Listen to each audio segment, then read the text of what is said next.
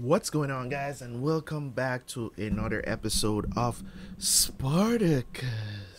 Let's do this, man. Spartacus Blood and Sand Season 1, Episode 11 and 12 is here today. So let's just jump into it, man. It's been an honor to watch this series, man. It's a really good series. So we know what's brewing. We know Spartacus was forced to kill his best friend. Among them, Varro, R.I.P. to him. That was sad. Was really sad. Now Spartacus is kind of broken. So I want to see what they're going to do next, because I don't know about Batiatus. Feels some sort of way about it too, because you know what I'm saying. Because now his standing of what he was trying to get into politics, and he was shot down. You know, he did it because he wanted to please them, and they shot him down, tell him, oh, you're not made for politics, blah blah blah. So I want to see how he's going to respond to this, of course. So we're just gonna jump into this episode, and I'll give you guys my thoughts after the fact in the review. So I'll see you guys then.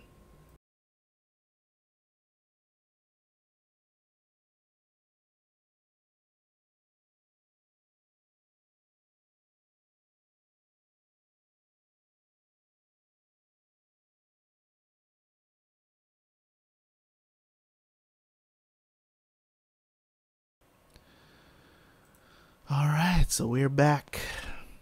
We're back at it.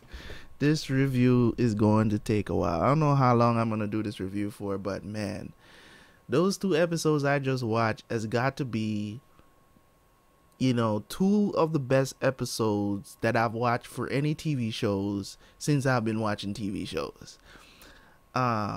The surprises, the okie dokes, you know what I'm saying? It's like you thinking one thing and then you realize, oh shit, this is what's really happening. Man, the writing for this show, first of all, let me deal with the technical aspects. The CG is bad. I'm not even gonna lie.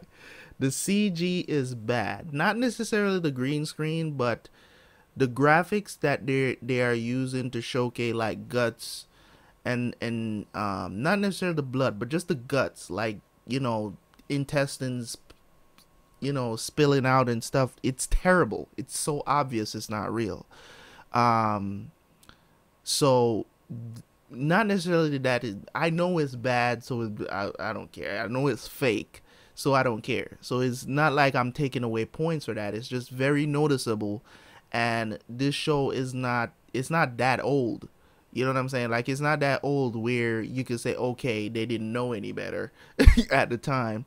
It was at a time where special effects was still pretty good. You know what I'm saying? But then again, you also gotta, put in and say, well, it's just a TV show, so maybe they just didn't have the budget to polish things out. The sound design, in this show is very good. And also, the acting, awesome acting. The story is just, they rev you up. They rev you up for these moments, man, and it's just awesome. So let's talk about what's going on, man. Not all secrets are out. I actually thought they were going to drop the bomb about Spartacus on Ilithia. I thought they were going to drop that bomb on her, that they mistakenly slept together, because I think Glaber would have probably killed her on the spot. I really do believe that he probably would have killed her, but probably not, because she's like kind of important. She belongs to a noble family, which he's kind of trying to ride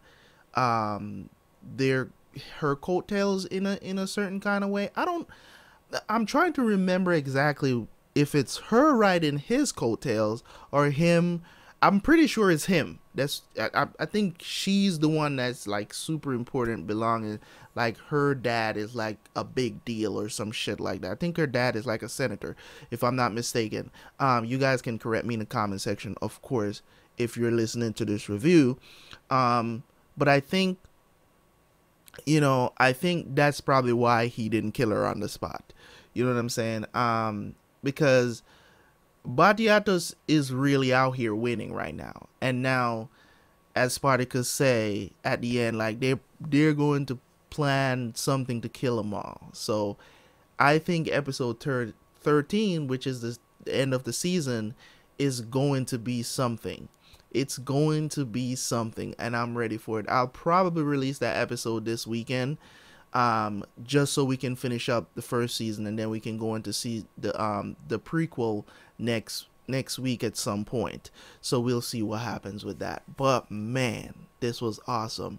Asher is a savage, and the thing about it is this, man. When it comes to Asher, his character reminds me a lot of Littlefinger, because that's the kind of stuff that Littlefinger did. He does this really manipulative stuff behind the scene, and sometimes, and Littlefinger was only loyal to one person, and that was Cat. So if you ever watched the Game of Thrones, you know what I'm talking about. If you haven't, go check it out. Whatever.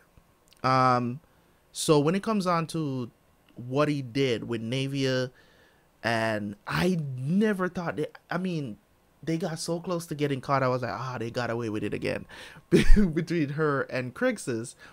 But then Asher, because I remember back, I don't remember what episode it was, when Asher actually knew about this relationship. He caught the two of them sleeping together, right? He saw it. I'm pretty sure it wasn't like episode 10. It was an episode way back. Well, not way too far back, maybe 7 or 8, somewhere there. So he knew about it, and he took advantage of it, because, you know what I'm saying, he figured out a way to use it to his advantage if he ever got the chance. Which we know he did that one thing. Salonius went out, I'm not gonna lie, like he went out fighting, so I can't fault him for that. It's just unfortunate that he was in a situation. You're up against Spartacus, you weren't going to win that fight. He's an old dude. Obviously, they showed his age. I'm surprised he actually went out there, you know what I'm saying, as an older guy, you know what I'm saying, showing his bones.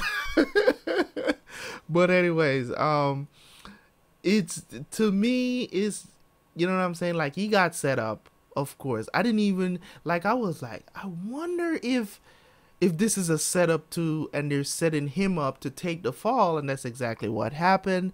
And I figured it out before he went in there, because I was like, man, I'm looking at what's happening, and I'm like, this just doesn't seem right. It just does not seem right. But this has been setting up for a long time, from the first time that Asher approached Salonius. It was all a setup. But I thought he was straying because the way how they were portraying things in the show, from him being kind of insubordinate towards Batiatus, that entire thing was the plan. The plan is to let people witness that and stuff like that. Let us, the audience, think that they're not meshing anymore. He's being disloyal, going behind their back with Salonius and stuff like that, when they were actually working together to get Salonius in that exact spot at that very time. You get what I'm saying? So I don't know if the dude that got hurt, that got his neck bit, I don't know if that was actually part of the plan. It doesn't seem like it. I think that was just a wrench in the plan. And they just decided to, Asher just called an audible and be like, yo, you go deal with that. I got this. Okay. So, maybe the plan was for both of them to die, because the dude that Spartacus ended up killing in the med bay or whatever, the dude that basically killed his wife, maybe you know, maybe he was supposed to die with Salonius. Maybe because he was a loose end, so I mean, he could have been part of the plan to kill them both in there. Maybe he was supposed to kill what's his name, Calavius, right? Maybe he was supposed to kill Calavius, and then Asher would kill him to get all the loose ends out of the way, and everything kind of worked out in their favor from how they were planning. But yeah, man, Batiatus telling Lucretia, yo, I knew you were, because I was like, how has this been going on and nobody is telling him? I'm like, this dude must know. I think I mentioned it in my last review. I'm like, this can't keep happening and Batiatus doesn't know. Like, that's strange that he would know and this is happening in his house. Like, that's very strange. That would have been very strange. As a house full of slaves, they're not even hiding it when she's been summoning him and all of this other stuff. Somebody must have said something to Batiatus at some point, a guard or something. And I'm like, you know what I'm saying? Because I mean, maybe they're afraid of betraying Lucretia. I don't know, but at the same time, I truly believe that he knew. You get what I'm saying? So him being a savage and saying to her, listen, man, just pay attention to the baby from now on. So bitch, he probably will kill her after she has the baby. Like, yo, dude, Batiatus is not a man to mess with. He's smart. He's very smart, and he doesn't take kindly to you. Like, you know what I'm saying, looking down on him, make him feel like he's inferior to you. That nigga will kill you. You know what I'm saying? So respect to Batiatus for being a savage in the series, man. But Spartacus is after that head now because he found out that you killed his wife, or you ordered it. So that's a problem. I'm glad that Spartacus has actually stayed his hand because of that law. That law is a vicious law, man. Like, if one slave betrayed their master, all the slaves of the house gotta die. Like, that's crazy, bro. But anyways, man, I'm very, very looking forward. What happened to Chrysis was a tragedy. But it you know, if it was me, I probably would have done the same thing. You know what I'm saying? Based on how much Crixus hates Asher, and he knows for a fact that Asher did that to spite him. He knows for a fact that he did it to spite him. So that is crazy. I don't know what's gonna happen to Navia, but I'm hoping that they don't kill her. Even though I do believe that they're probably going to kill her, because she betrayed the house. You know what I'm saying? Lucretia kind of put some sort of mark on her, it seems, with a knife. It seems like she got a mark on her forehead or something. So I don't know what's gonna happen to him. Hopefully she survives this. Aurelia, Varro's wife, now works in the Batiatus house. I don't know how things are going to play out here. I don't think Spartacus is ever going to have another lover. I don't think he's up for that. So Mira and Aurelia is fresh out of luck if they ever fall for him. I think the only person he'll ever love is Sura. So that's hard to get over. That's the love of his life, and that's gonna be hard for him. But as I said, man, thank you guys so much for tuning in. You guys are the best. You guys suggested this series, man, and it's blowing my mind. The writing is awesome. The writing is awesome. It's something I never expected was starting the series. I thought it was going to be a straightforward story, but they obviously are doing a very great job of surprising me and just blowing my freaking mind on the things that they're pulling at the end of the season. Is just freaking awesome. It was a great build up, world building, and all of that good stuff. Now we're here. So thank you guys so much, and I will catch you guys for the next one. Peace.